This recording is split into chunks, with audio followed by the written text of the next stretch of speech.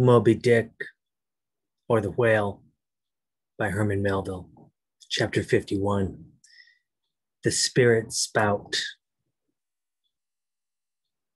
Days, weeks passed, and under easy sail, the Ivory Pequod had slowly swept across 4 several cruising grounds, that off the Azores, off the Cape de Verdes, on the Plate, so-called, being off the mouth of the Rio de la Plata, and the Carroll Ground, an unstaked watery locality southerly from St. Helena.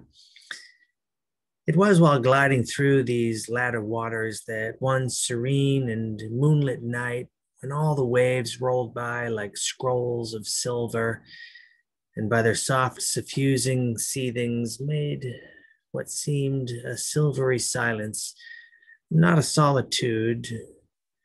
On such a silent night, a silvery jet was seen far in advance of the white bubbles at the bow. Lit up by the moon, it looked celestial, seemed some plumed and glittering god uprising from the sea. Fedallah first described this jet, for of these moonlight nights, it was his wont to mount to the main masthead and stand a lookout there with the same precision as if it had been day. And yet, though herds of whales were seen by night, not one whaleman in 100 would venture a lowering for them. You may think with what emotions then the seamen beheld this old Oriental perched aloft at such unusual hours, his turban and the moon, companions in one sky. But when, after spending his uniform interval there for several successive nights without uttering a single sound, when after all this silence his unearthly voice was heard announcing that silvery moonlit jet, every reclining mariner started to his feet as if some winged spirit had lighted in the rigging, and hailed the mortal crew. "There she blows!" Had the trump of judgment blown, they could not have quivered more, yet still they felt no terror, rather pleasure. For though it was a most unwonted hour, yet so impressive was the cry, and so deliriously exciting, that almost every soul on board instinctively desired a lowering. Walking the deck with quick side lunging strides, Ahab commanded the gallant sails and royals to be set and every stun sail spread. The best man in the ship must take the helm.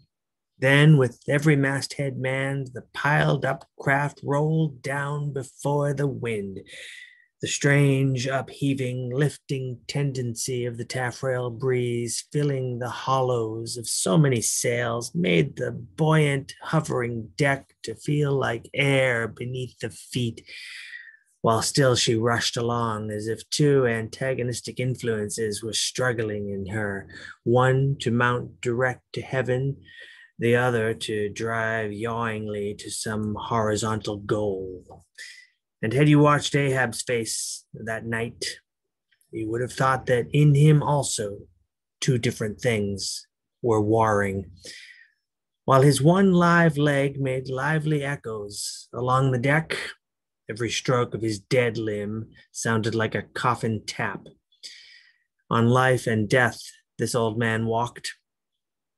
But though the ship so swiftly sped, and though from every eye like arrows the eager glances shot, yet the silvery jet was no more seen that night. Every sailor swore he saw it once, but not a second time. This midnight spout had almost grown a forgotten thing when, some days after, lo, at the same silent hour, it was again announced. Again it was descried by all, but upon making sail to overtake it once more, it disappeared as if it had never been. And so it served us night after night, till no one heeded it but to wonder at it, mysteriously jetted into the clear moonlight, or starlight, as the case might be, disappearing again for one whole day or 2 days or three, and somehow seeming at every distinct repetition to be advancing still further and further. In our van, this solitary jet seemed forever alluring us on, nor with the immemorial superstition of their race, and in accordance with the preternaturalness, as it seemed, which in many things invested the Pequod, were there wanting some of the seamen who swore that whenever and wherever descried, at however remote times or in however far apart latitudes and longitudes, that unnearable spout was cast by one self same whale, and that whale, Moby-Dick. For a time, there reigned, too, a sense of peculiar dread at this flitting apparition, as if it were treacherously beckoning us on and on, in order that the monster might turn round upon us and rend us at last in the remotest and most savage seas. These temporary apprehensions, so vague but so awful, derived a wondrous potency from the contrasting serenity of the weather, in which, beneath all its blue blandness, some thought there lurked a devilish charm. As for days and days we voyaged along through seas so wearily, lonesomely mild, that all space, in repugnance to our vengeful errand, seemed vacating itself of life before our urn-like prow. But at last, when turning to the eastward, the Cape winds began howling around us, and we rose and fell upon the long troubled seas that are there, when the ivory-tusked Pequod sharply bowed to the blast and gored the dark waves in her madness, till, like showers of silver chips, the foam flakes flew over her bulwarks. Then all this desolate vacuity of life went away, but gave place to sights more dismal than before. Close to our bows, strange forms in the water darted hither and thither before us, while thick in our rear flew the inscrutable sea ravens. And every morning, perched on our stays, rows of these birds were seen. In spite of our hootings, for a long time obstinately clung to the hemp, as though they deemed our ship some drifting uninhabited craft, a thing appointed to desolation, and therefore fit roosting place for their homeless selves. And heaved, still unrestingly heaved the black sea, as if its vast tides were a conscience, and the great mundane soul were in anguish and remorse for the long sin and suffering it had bred. Cape of Good Hope, did they call you? Rather Cape Tormentoso, as called of yore. For long allured by the perfidious silences that before had attended us, we found ourselves launched into this tormented sea, where guilty beings transformed into those fowls, and these fish seemed condemned to swim on everlastingly without any haven in store, or beat that black air without any horizon. But calm, snow white, and unvarying, still directing its fountain of feathers to the sky, still beckoning us on from before, the solitary jet would at times be descried.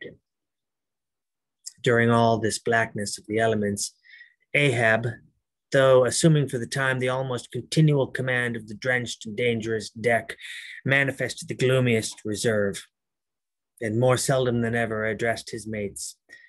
In tempestuous times like these, after everything above and aloft has been secured, nothing more can be done but passively to await the issue of the gale.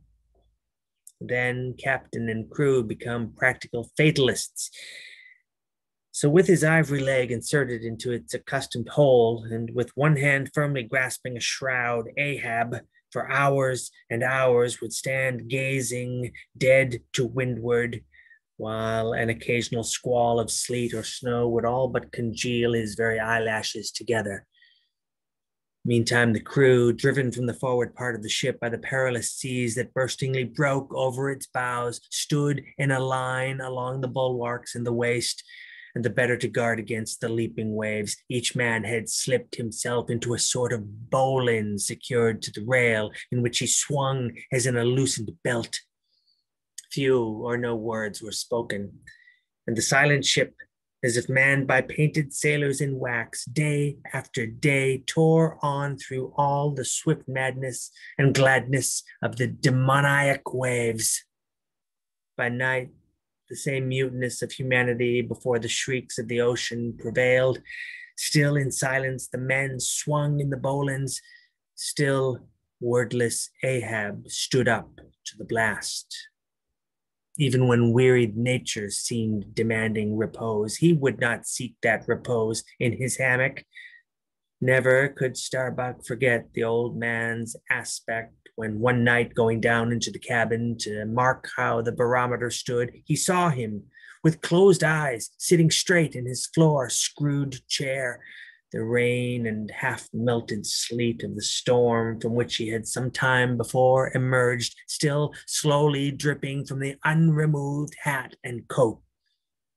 On the table beside him lay unrolled one of those charts of tides and currents which had previously been spoken of. His lantern swung from his tightly clenched hand. Though the body was erect, the head was thrown back so that the closed eyes were pointed towards the needle of the telltale that swung from a beam in the ceiling. The cabin compass is called the telltale because, without going to the compass at the helm, the captain, while below, can inform himself of the course of the ship. Terrible, old man, thought Starbuck with a shudder, sleeping in this gale. Still thou steadfastly eyest thy purpose.